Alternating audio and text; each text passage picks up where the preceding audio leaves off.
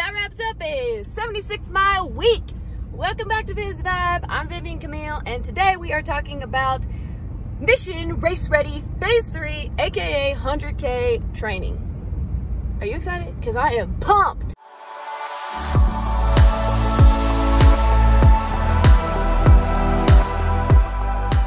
When it comes to 100K training, pretty much your long runs are gonna get longer and you cannot fake your nutrition. I just wanna walk y'all through what my highest mileage week looks like, the reality of a 76-mile week when it comes to time and commitment, and also just a couple of mindset things that I do to get me through. I like to start the week off with a rest day. That way I remember that rest is the most important thing in this training. I like to start with just a small little mindset shift. I like to run from a place of rest rather than rest from all of my running at the end of the week. That vibe just seems to be exhaustion and fatigue. I don't like that. I don't like that. I'm finally off the plane. It's 2 a.m. So that's all for tonight. That's all the energy I have. It's late. I'll see y'all tomorrow. It is Tuesday and I'm going for the first run of my week. Today is gonna be a 6-mile run, and tomorrow I'll have another 6-mile run. We'll keep the mileage low at the beginning of the week so at the end of the week we can pound that out. Cha-cha-cha, cha-cha-cha. I've been training for a long time to build my base, partly because I started from ground zero, but if you are putting in the time, you're going to be spending a lot of time running. And before you embark on the commitment of 100K, I think it's a good thing to think about why you want to run 100K, who you're going to become as you run, or like the person you want to be as you train, and what makes it fun, and what's going to make it more fun, and what's going to get you out the door. Because if you're doing it just to get the buckle or whatever, like, I'm not sure that's gonna be a big enough reason to get you out the door.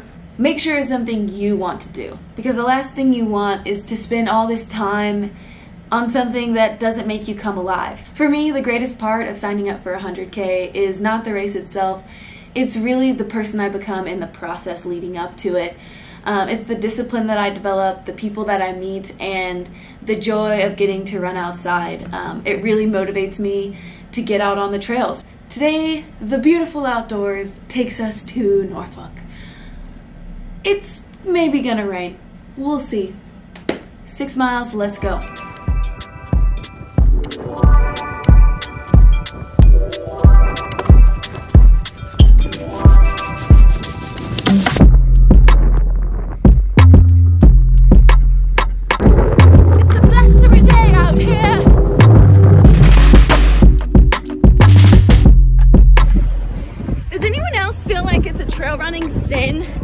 To run in your trail running shoes on like concrete?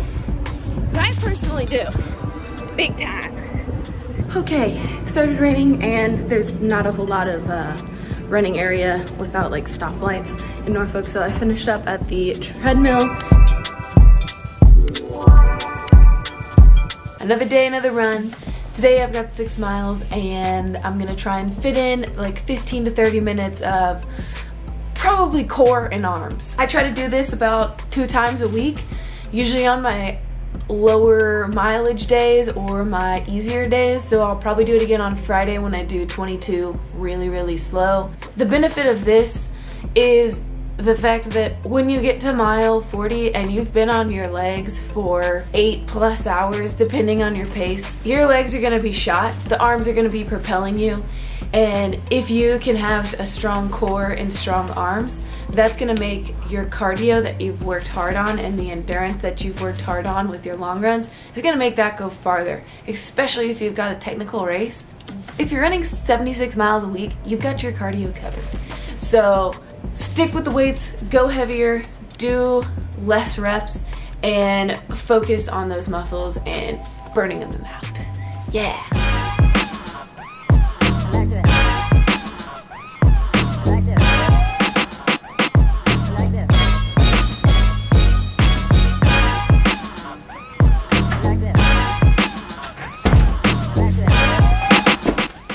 miles in the books.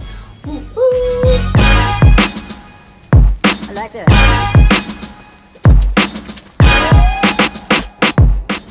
What's up, folks? Today I am in Albuquerque and we are doing speed work. I love speed work. I consider hill repeats as speed work, as well as tempo runs, fartlicks, and just getting some turnover in, basically. Hill repeats are certainly different from speed work, but if you're going uphill, it's kind of like sneaky speed work.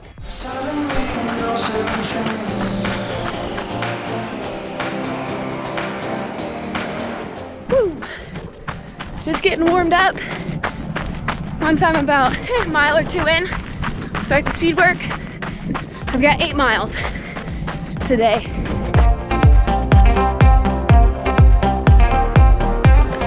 Sometimes I'm a bit more structured with my speed work and I'll actually go to the track, and I usually end up doing mile repeats there. So it just depends on what I'm feeling and what's gonna bring joy to my run.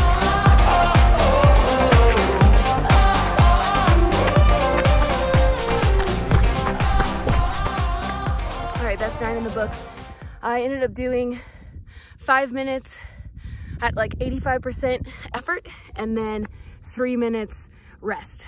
This turnover is important. It just activates some different muscles compared to a long, steady run, and it also strengthens your heart and your lungs as well. Speed work is not necessary, but every bit counts. I did a 18-mile run at like 7:40. Call that a tempo run way back when, and that is all gonna compound and lead into the race in January. Okay, I'll see y'all tomorrow.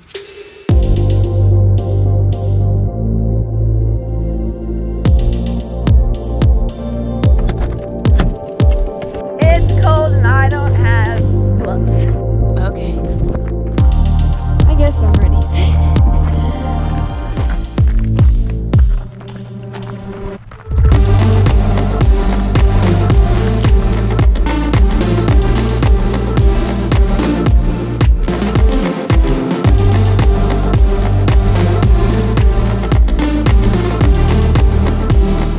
Today I wanted to make sure that that was a recovery run. Slow pace, I think we did maybe 12-minute miles or slower. So, oh yeah, 13. So we were just chilling out, not trying to push the pace, not trying to do anything crazy. Erin she's just finished a marathon. So we were all in the same boat. Good recovery run. See you tomorrow.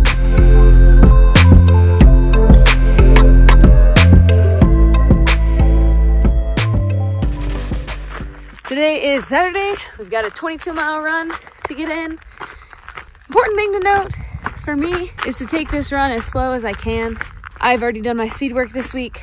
Tomorrow will be a little bit quicker of a run just because I have to get to the airport. So that's just functional. All right, I know it's not great to split up a long run, but my stomach today decided to get angry. So we're driving to the track so that I can be at the bathroom at any second.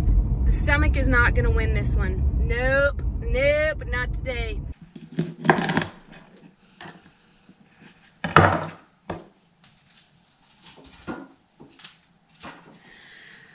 So Sundays, I usually meal prep, and it takes like anywhere from an hour to 2 hours depending on how much I prep. I think the main thing with food prepping is just making sure that you have food on hand so that when you get off the trail, you have food and you're not forced to just snack all day.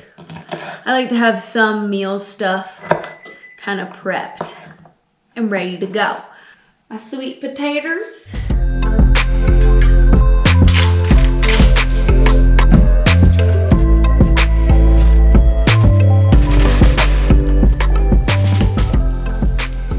Whew! 28 miles done. Those back-to-back long runs, I really wanted to get in because for me and my confidence stepping onto the Bandera 100K start line, I just wanted some long distance under my belt. Now, remember that this is wrapping up the phase 3 100K training, but this 100K training video is just a glimpse of what 100K training was for me. For me, I also trained for the 50K, and I also trained before that. Now, some people can get away with a lot fewer miles, and other people are gonna go into the 80s and the 100s as they train each week. My suggestion here for anyone who's interested in 100K is run what makes you feel confident to get on the line. If you think that's a 40-mile run, great. Enter into a race that's 30 to 40 miles, enter into a 50-miler so that you can get that time on your feet if that's what you think you need. I did the Franklin Mountains. It was a very rigorous race. It was 35 miles. That kind of helped me get a feel for 6 hours on my feet and what that's gonna feel like over some rocky terrain. So that wraps up this week. Thank you guys so much for watching. If you like this video, give it a like and subscribe to the channel. I post a new video every week. Happy trails, and good luck. I hope to see some of you at Bandera.